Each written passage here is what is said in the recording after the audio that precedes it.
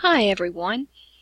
I thought it might help some students if I recorded a few mini lectures based upon the PowerPoint slides that I'll have posted on Blackboard for you. So these are much abbreviated versions of my normal in-class lectures, so we'll be skipping through stuff really quickly, so I would definitely encourage you to please take a look at your textbook for a more in-depth discussion of many of the ideas that I simply just don't have time to talk about in this video format. So anyway, let's get started. Please keep in mind that at the start of every single PowerPoint slide set that I have for you, there's a list of lecture terms, and these are a wonderful resource for when you get ready to sit down and start studying for the exams. These are going to be your BFFs, okay? There's just no getting around it. You really need to have these terms that are found at the start of every single PowerPoint slide set. You really need to have these memorized so that you can perform well on the exams.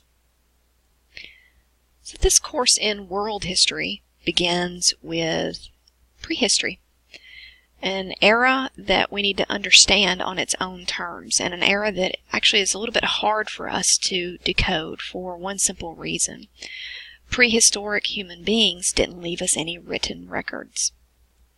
History is the study of human events as recorded by humans themselves. Therefore, prehistory is the study of human events before there were any written records. Getting at how early human beings lived, what their day-to-day lives were like, is incredibly difficult as a result of this lack of written records. We don't have any handy diaries or law codes to let us know what these people were thinking and feeling, how they may have coped with things like grief, or how they may have worried over their future or the concept of an afterlife. These things are just not there for us to be able to decode.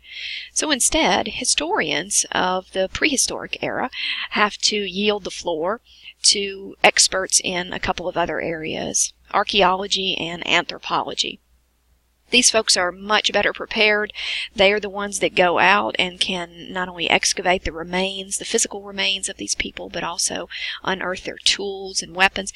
And they can also analyze these things and tell us a great deal about who these people were just by, in some cases, the trash that they left behind. In the instance of skeletal remains, quite a bit can be told about the lives of these earliest peoples through the work of forensic anthropologists who can analyze the skeletal remains of early peoples. They can immediately tell us, for example, whether or not a skeleton is that of a male or a female. If it's a female, they can look for certain markers on the pelvic bone that tell us whether or not she gave birth. They can look at things like the wear patterns on their teeth to give us a little bit of a sense of what type of a diet these people may have had. They can look at the growth plates on the bones, and they can tell whether or not these earliest peoples had a very limited diet, or in fact had to endure periods of famine that may have stunted their growth. They can also look at the material with which weapons and tools are made out of, the decorative patterns on bowls or pottery that they've left behind to kind of give us a sense of who these people were, and perhaps most importantly, who they traded with. Now, most of us are familiar with the concept of evolution and the fact that organisms will change and some will die off, and others that adapt to their environment will live long enough to reproduce and move and spread across the landscape. The same is true of the human family tree. You can see many different branches that have gotten us to the present day, which is Homo sapiens. And you could see that this process took place over millions and millions and millions of years. What we're really finding out, something particularly interesting about Homo sapiens, our most recent human ancestor, is that it overlapped in time and overlapped geographically with H. neanderthalensis, which most of us think of as Neanderthal man. And that, perhaps more importantly, these two groups not only were around one another, but that they interbred. For instance, very recent DNA analysis of the excavated skeletons of Neanderthal, when you, in cases of being able to extract DNA from those skeletal remains, they've been able to sequence the DNA of that particular human species that is no longer with us, and contrast that with Homo sapiens, which is who we are today. And what forensic anthropologists have been able to determine is that Homo sapiens very likely interbred with Neanderthal man, because today, if you are of European or Asian ancestry, we still, those that are from this ancestry have about 1 to 4% of their DNA that comes from Neanderthal ancestors. So Homo sapiens is where we're at today. Homo sapiens oftentimes translates into thinking one or wise one. And we know geographically that Homo sapiens likely developed about 200 to 300,000 years ago in portions of present-day Central Africa, and then over the intervening hundreds of thousands of years likely spread out into Eurasia and to other areas of the so-called Old World. Now, there are several characteristics of Homo sapiens that tend to indicate that it is not quite the same species as the many that preceded it on the human family tree. Now, it does bear some similarities. Certainly, Homo sapiens does to Neanderthal. As I mentioned earlier, the two populations likely interbred, may have gone to war with one another as well as made peace. These things we're still trying to figure out, but Neanderthal certainly walked upright, as did Homo erectus and a few other species. But when we refer to some characteristics that set Homo sapiens apart, we still look at such general characteristics as their upright posture, moving from all fours to simply walking on hind legs. This is going to confer a number of survival benefits to Homo sapiens. Being able to stand upright, for example, will increase the line of sight for Homo sapiens, meaning they're standing taller and their horizon is expanded. What this means is that Homo sapiens will have to start relying upon its sense of sight a lot more than the other senses. And for that reason, sight will become clearer, sharper. We have binocular vision, which helps us detect movement very quickly. That these things, because of an expanded line of vision, will give Homo sapiens an evolutionary advantage in enabling our ancestors to spot prey animals more quickly so that they can kill and eat. Also will help them spot predator animals that would love to kill and eat Homo sapiens.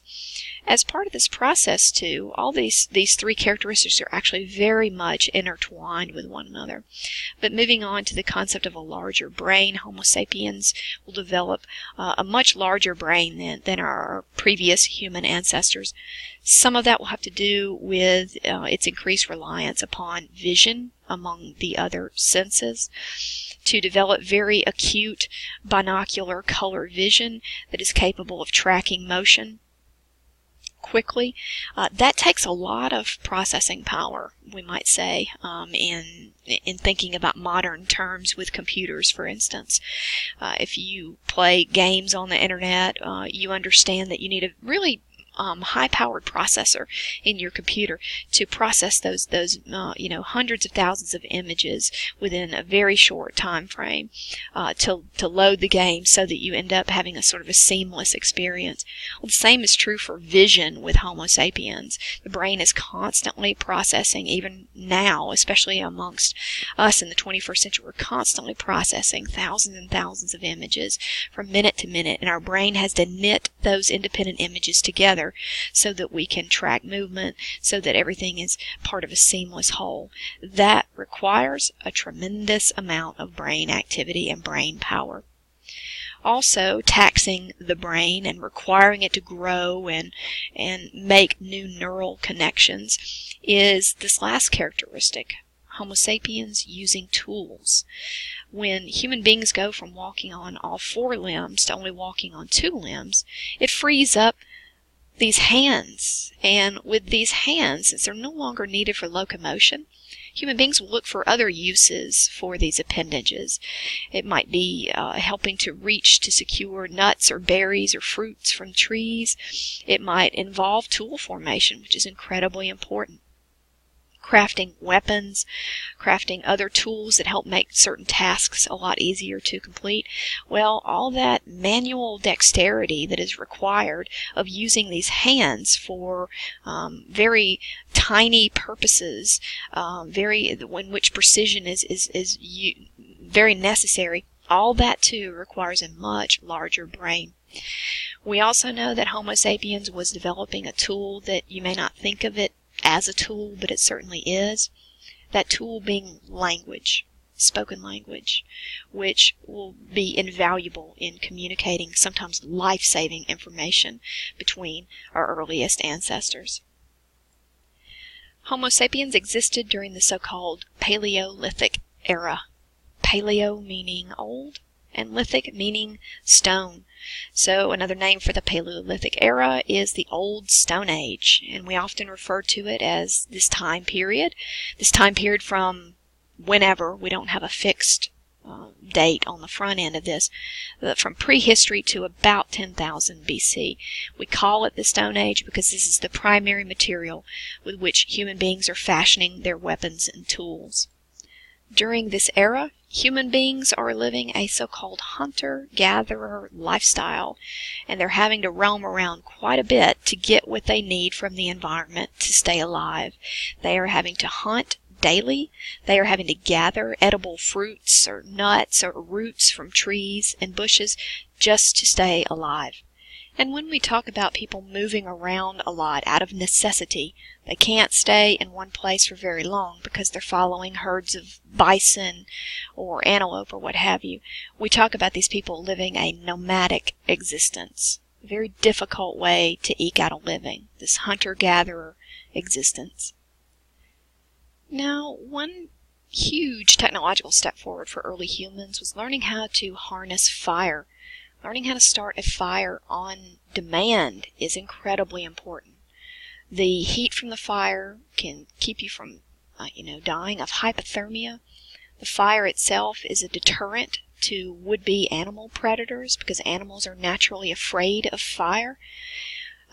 Also quite important from the standpoint of being able to cook your food and kill any potential pathogens that might be in that food that would like you to be its next host.